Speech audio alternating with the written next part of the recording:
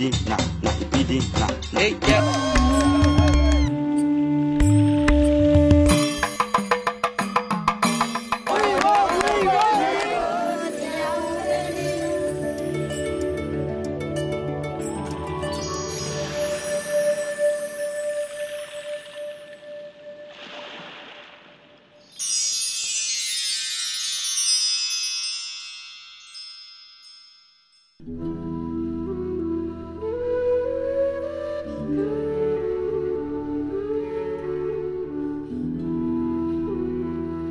Hajipalli is a small village in the southern Indian state of Telangana.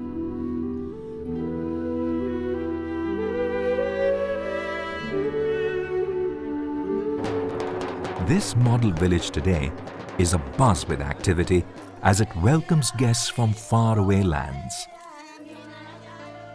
Walking in its bylanes are people from an amazing number of countries: Libya, Ethiopia, Mauritius, Tanzania, Iran, Tunisia, Bhutan, Ghana, Zimbabwe, Afghanistan, Jordan, Nigeria, Sudan and Vietnam are all represented here in Hajipalli today.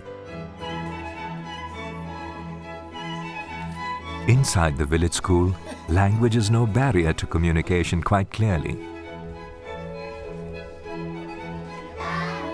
As the school children in their honor sing poems in Telugu, the local language, Francis from Ghana happily sings along while the others observe intently.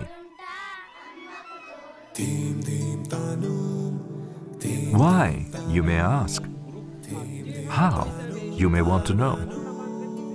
Whatever for, you may even inquire. I must mention that the technological acumen here is of great importance. It's very high.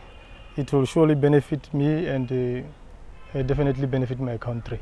I actually came here to improve my specialty on oil flow, measurement and calibration. When I started reading the information, I really wanted to come here. I've been selected from the Mauritius Police Force to attend the Advanced Fingerprint Science. I'm proud that I have performed my ITEC from IIT Roorkee. Get to know that there is an ITEC scholarships for the whole Sudanese officers, and I was very lucky to apply and got the chance to make the interview, and finally here doing my ITEC at IIT Roorkee. Well, these young men and women belong to a multitude of professionals who visit India year after year. They come from 161 countries to share India's experience of development under the Indian Technical and Economic Cooperation Program, or ITEC. Coming here, I have seen that the Indian government will have even opted that I wouldn't waste my money to train other people, because there are people in India who still need these small monies. But the Indian government has said that no, let us go and bring people from outside and come and train them. It's a very wonderful recommendation I would do anywhere I get a platform. ITEC, no doubt, is a unique endeavor. However, it is only one strand of India's developmental cooperation initiative. Extension of concessional lines of credit, assistance to help build infrastructure, humanitarian support and relief when disaster strikes, deputation of experts, and provision of consultancy services on request complete India's bouquet of assistance. Importantly, India's development cooperation program is firmly rooted in the belief that the best way forward for developing nations is to learn from one another's experience and to grow together. This indeed is the best way to embark on the developmental journey. When we started in 1964, the philosophy was to be responsive to the needs of other countries, to be open to sharing experiences, and to trying to work with a sense of solidarity with other developing countries. Perhaps the sense of solidarity is natural because of a shared struggle against colonialism. In fact, even as a newly independent nation realizing the importance of South-South cooperation, India, along with others, had sought to create a new world order, which would counter the stark dichotomies inherent in the North-South model of development. a world order in which all nations of the world would develop in voluntary partnerships based on mutual trust and dignity. A well-established truism which holds good till today. It was to provide a framework for doing so optimally that on 15th of September 1964, the then Indian Cabinet formally announced the Indian Technical and Economic Cooperation Programme. And after 50 years, today, its global footprint and impact on building national capacities is keenly apparent. In fact, I have to say this, I'm very much appreciative of what the Indian government has done and is doing regarding imparting knowledge and experience to friendly countries, because it's not because India is the richest country, or it's not because they have nothing else to do with their money, but no, it has been a very good gesture, and I happen to think that the experience of India is very relevant to the Ethiopian way of development, because India started from humble backgrounds and has gone quite far now. India has implemented a number of projects in infrastructure, hydroelectricity, power transmission, agriculture, industry, education, and health. Notably in the neighborhood and other regions of the world, including Africa, Latin America, South Asia, and the Gulf region.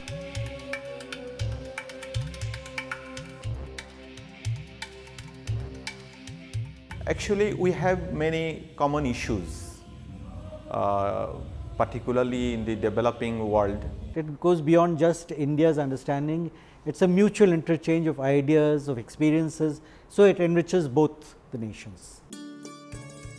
Equally importantly, India's Development Cooperation Programme is an expression of India's commitment to share her expertise, learning, and resources to help build national capacities of other countries traversing the same developmental pathways. Nobody ran in one day. Nobody ran in 1 week. No way. Yes, no doubt. No one learns in a day. And India too is still learning, each day, how to cope with the unique challenges she faces as a nation. But there too lie many a learning. They have the courage, all right, to succeed and to achieve their dreams, all right, and to improve their situations, all right, and to be educated. And it's an example to be followed by the other villages in our countries. I learned about the planning of rural area, especially from the village people. People of living in Afghanistan, they are so poor. So I could understand from here and to planning for them any good development projects for them. Interestingly, each and every participant in the ITEC courses comes from a different nation, a diverse background, and also professions. However, they all seem to be familiar with one aspect of India for sure.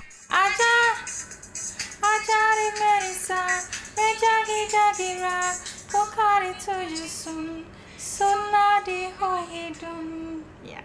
I really do enjoy now Bollywood movies. Because I have been a fan of Indian movies. We used to know Dharmendra since Amitabh Bachchan. Imagine the delight of the ITEC trainees at CDAC Mohali when they were invited to act in a Punjabi film. But on a more serious note, what is common to all the participants is their desire for knowledge and learning, to upgrade existing skills and learn new ones. Actually, no, but I had the passion of knowing. Because I want to enhance my English. One aspect is the use of the biogas that we've learned. It's simple technology which can be used in our various villages to improve their lifestyle. Perhaps the opportunity to learn hands-on that these courses provide are what increase their value for the participants. We are lucky we came, there is election here in India. So we visit some centers, see the photo, I see the machine, how it works, what they are doing. It's really interesting. Actually, there were many things that I liked about ITEC programs, but maybe the best thing I liked was that being an interactive learning experience and being in very international and diverse environments. That's really very unique about ITEC programs. Whatever they learn in India is, however, not limited only to further their individual careers, but is a means to contribute to their societies in a purposeful manner. In this course, I think I will catch more things, more experience from here to carry out it in my country and to do it in my poor people in the rural area. And what we have learned here is really appropriate to what I'm doing here. So the chance that I've got to improve my knowledge in many aspects. I think it will benefit us, and we work for the people of the subcontinent, not only for the country, Bangladesh. It will benefit us to work for the people of the area also. For most newly emerging nations to achieve economic growth and independent decision-making seems to be a tall order under any circumstances. And India, from experience, learnt that national sovereignty and integrity are an imperative for achieving both. Therefore, unlike most nations, India willingly trained personnel from friendly nations in matters of defense. I'm very grateful to the government of India for this exchange program, because without it, definitely we wouldn't be advanced, or we wouldn't copy what we are supposed to copy, like what I am doing here now. Which in turn would not only enable them to strengthen their national boundaries, but also achieve developmental goals. I'm Squadron Leader Marzia from Bangladesh Air Force. The instructors in AFTC, they are really friendly, and it will help me in my professional ground after completing this course. To build capacities which could help safeguard national sovereignty in times of peace and war have been an important component of India's development initiative all along. I think ITEC is a very good platform, not only to learn from each other, but also to establish people-to-people contact. India, on her side, without hesitation, opens the doors to some of her best and finest institutions for all of those seeking to upgrade their knowledge and skills. Really, it's very favorable places for studying, very environmentally friendly places for study, specifically this institute, Roorkee, very prestigious one. Perhaps the circumstances under which India's development partnerships with other nations were born lend them its uniqueness. The diversity of initiatives which are offered by India for assistance in terms of structure and content are unparalleled. Quite simply because they reflect a range of development needs of many countries which articulate their needs for assistance from India. I think India is competent to hold such ITEC programs, and from my experience I found out that India government is very selective when choosing the institute that will participate or hosting people for ITEC programs. And it's really a knowledge sharing, it's really an effective mechanism for knowledge sharing between India and other developing countries. It is not just what they learn, but also how they learn is what is important for the participants, course after course, year after year. I heard that the English and Foreign Language University is one of the recognized universities in this region and as well as in the world for developing English proficiency in methodological way. That's good. Admire. It's admire. Our university is known for its expertise in the area of language teaching, and therefore they are well equipped to train nationals from any country. And what they do is they modulate the courses every year for every program based on the learner's needs. So it's a need-based kind of a course. The teachers are very good at teaching, And if I serve as an officer in my country, and I will not have this chance. This is the chance that I got to learn English. Apart from the regular courses, participating countries also benefit immensely from the specialized courses offered, which are tailor-made to suit their requirements. All these help their officials upgrade skills, helping them reach globally accepted standards in their own fields. The training that they have given me have opened my eyes to the possibilities of cyber access, hacking. They teach you a lot of information that you would not get in the Caribbean, or I have not gotten a chance to really come to know these things that I've taught here.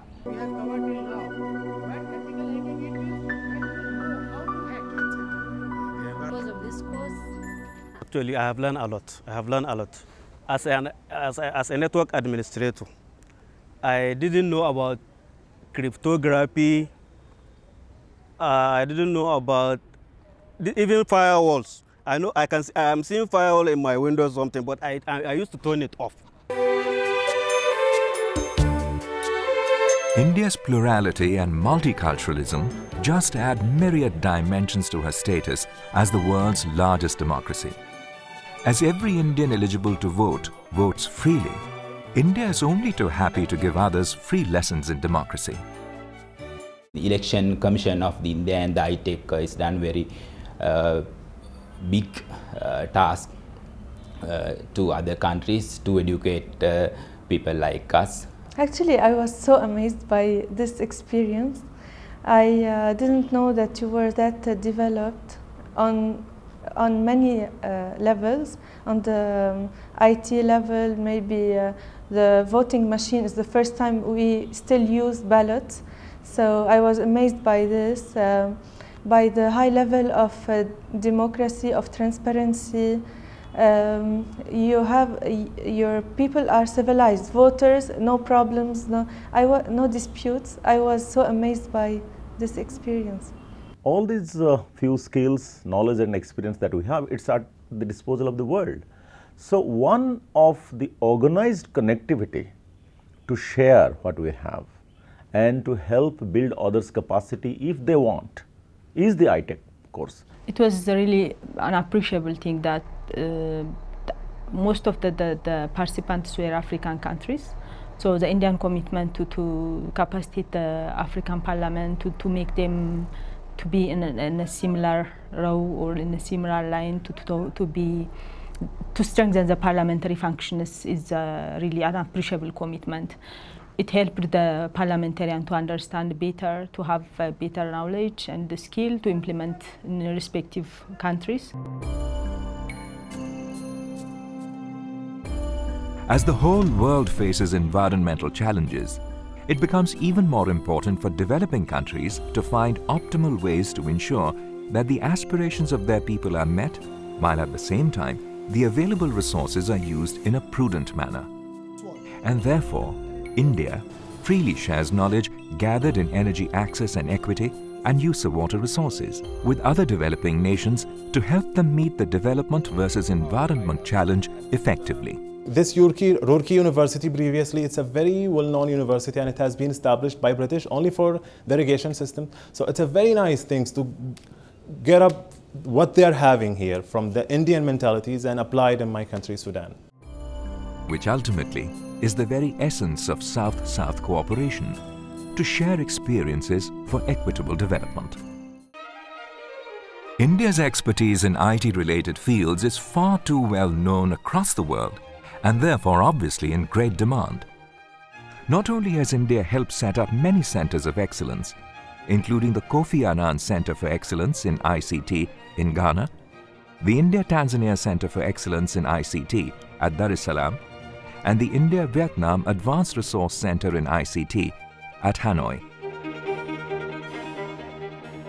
India also offers scholarships to many participants for undergoing similar courses in India as well.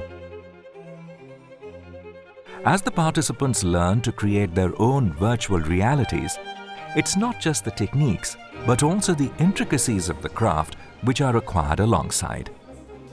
I am in the web design technology And as I have learned many things about the web design technology, I got that experience and the confidence that I will be able to make world-class website with the help of this course. I worked with these subjects before. I work in the university and the Aga Khan School. And there I use it, but now here I learn new, for example, before I used HTML4, now here I learn HTML5. It is the flexibility of India's development cooperation program which constantly allows for innovation and endeavors to meet the requirements of partner countries to satisfy their expectations. And so, even as ITEC turned 50 this year, it continues to attract an increasing number of participants to India, such as these first-timers from Rwanda, who came to learn some very specialized skills.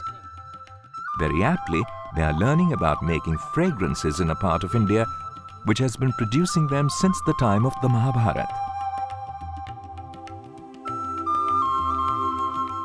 Actually, this training is based on upgrading entrepreneurship in the youth of Rwanda, and through this training we've learned a lot, right from cultivation, processing, managerial status, and up to the level of entrepreneurship. So I look forward to use the knowledge I got from here to enhance entrepreneurship in Rwanda. We are training them for the management skills, soft skills, entrepreneurial aspect, so that the moment they go back, these 19 Rwandans should emerge as the Indian fragrant ambassador in Rwanda. A new world order would surely require a new breed of leaders and managers. And for developing nations, it becomes imperative, no doubt, to have trained decision makers. The most complex principles of management amazingly can be learnt quite simply, almost like child's play, or so it would seem. We have a lot of participation, proactive learning methodologies we have. It is not a one-way learning, it is a give and take. They are talking about leadership skills, they're talking about inner governance, they're talking about ethics and values in the leadership styles. They're talking on various aspects of financial management also. There is a lot of focus on leadership and management of the team, of the projects as well. That's why I believe that this will really help me to improve the way I work. Be it enhancing spoken English skills or learning about fragrances, as new skills acquired build their confidence, no goal seems out of reach. In the future, yes, I'm aspiring to be, if not even the Director General in charge of the CID headquarters, then one of the topmost. So I'm very interested to become a very good manager in the near future. Another chance to improve my knowledge so that I can create or to create my own company about the essential oils or the fragrance or the flavors. I was recently appointed to general manager, and actually when I took the course I was a senior economist, so it has helped me a lot in my career. For participants who come to India or experts who go out of India to other nations, it is no surprise that the cultural dialogue and the social interaction fostered creates lifelong bonds. The teachers are good, they know how to pass their knowledge, they are high skilled. I have formed a Facebook group and I'm the admin of that group, and we still keep in touch. We talk, we exchange a lot of family events and occasions and a lot of Indian celebrations. We keep in touch through that. And one of the trainer actually is one of my friends on Facebook, and I still keep in touch with her.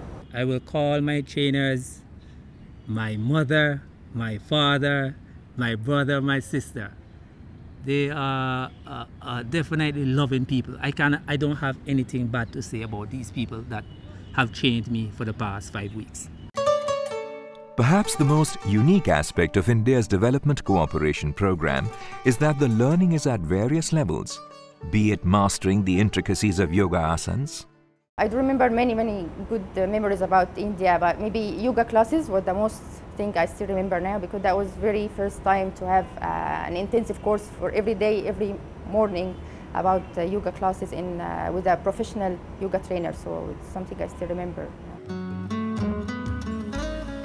Or then savoring the many flavors of chaat, unfamiliar yet tantalizing on the taste buds.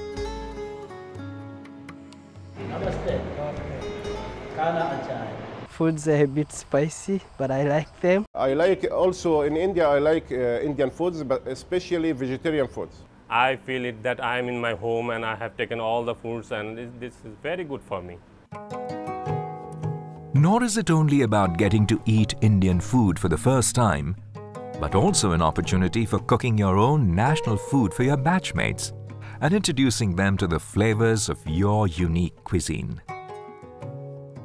Some of the participants from Iraq, they cut salad. They said that they are very fond of the salad, so they cut the salad.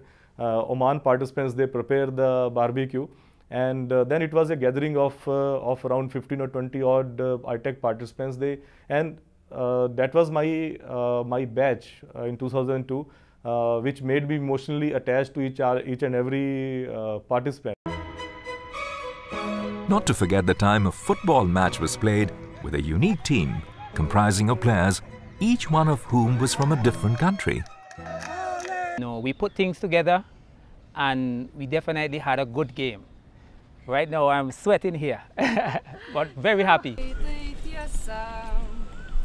So obviously it's not restricted to learning work skills or about getting to know India better, but much beyond. India, in fact, becomes a gateway for many of the participants to meet people from so many countries of the world at the same time, at the same place, for the first time in their lives. To live and learn with people from so many nations is not only a rare opportunity, but also an education in itself. Well, of course, with all those friends from 90 countries, it's not like, of course, being in India is one aspect, but to get the opportunity to be together with them, as if like we've been to all those 90 countries, different countries, their cultures, it can be clearly seen in the way they put on their dress, the way they talk, how we share things together. So I think it is amazing. In this program, we have given a lot of opportunities to exchange our ideas with other students, those who came from different countries. The maturity level has grown. I've come together to see different views of people. And I mean, you would not say that everybody has an upbeat personality. You have people with different personalities because we have different minds. We come from different backgrounds. But through it all, we have gained the maturity, the understanding that we can be as a team, we can be as a group that will come together to make this a good experience. The most interesting aspect of interacting with participants from different parts of the world is that you understand that while there are a lot of differences in terms of culture, in language, food, at the end of the day we are all human beings and we like the same things. In these times when we frequently find communities and countries in conflict, India's development cooperation initiatives are helping create an environment conducive for international cooperation and understanding.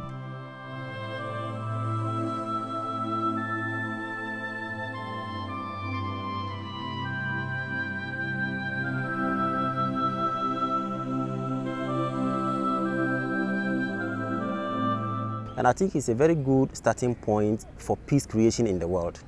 Because the more you learn about your brother, you know his differences, then you can live with peace.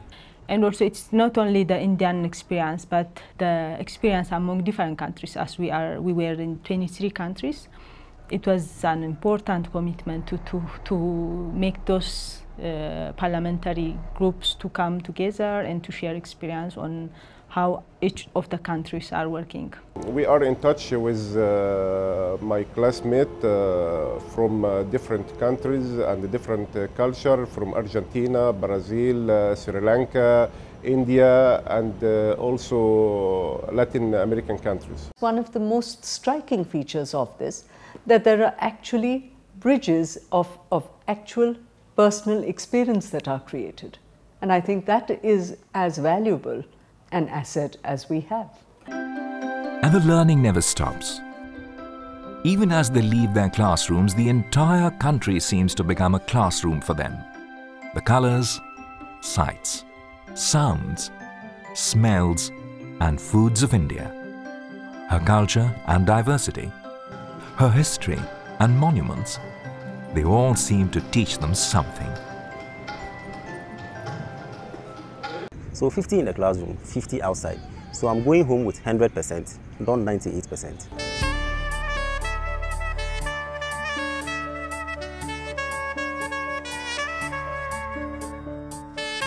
We always hear about the Taj Mahal, for example, but we didn't know there was many other different places which are beautiful as Taj Mahal also. We went to Gwalior, it was amazing, the Red Fort. Everything we saw was amazing. I didn't expect India to be like that. It's a very beautiful country.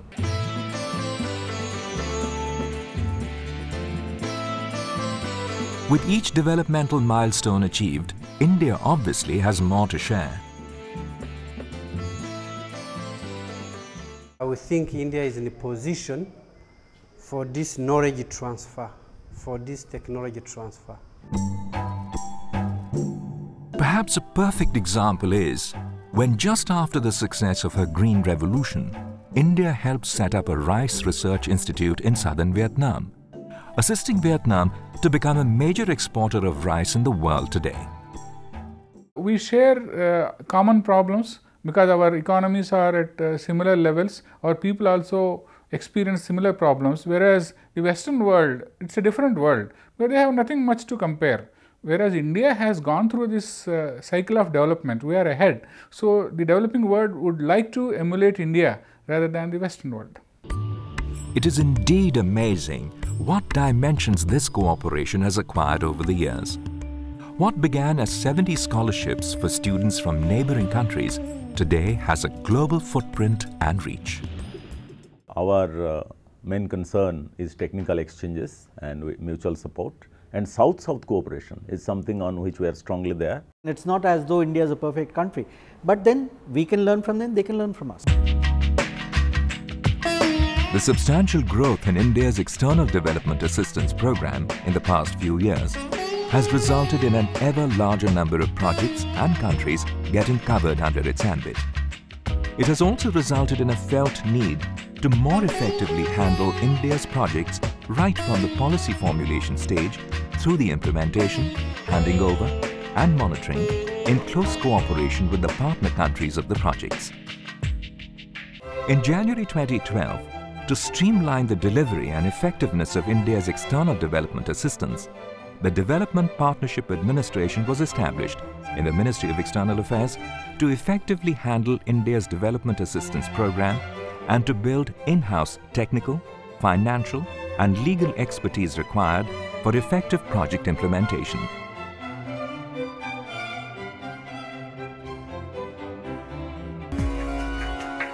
A small hub in the Ministry of External Affairs, the Development Partnership Administration ensures that all these diverse strands of developmental assistance extended by India are expeditiously implemented.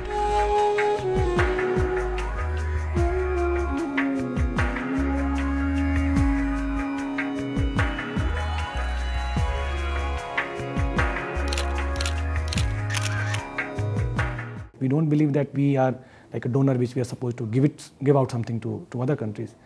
But in a South-South cooperation, the idea is mutual benefit and mutual learning too. And as India gives, she too receives in abundance. She too is enriched with the unconditional love she is given. Because I've fallen in love with India, I really want to come back and do my master's here. Every person in the world should visit India once in his life.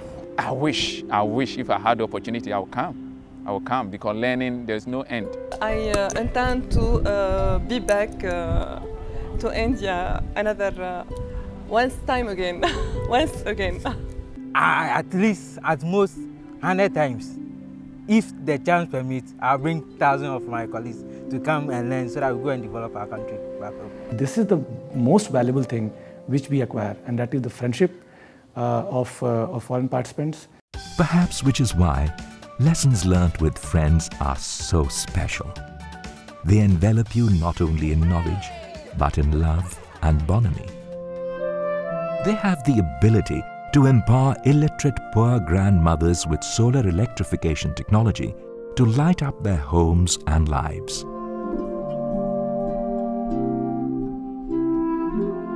They help build roads to prosperity.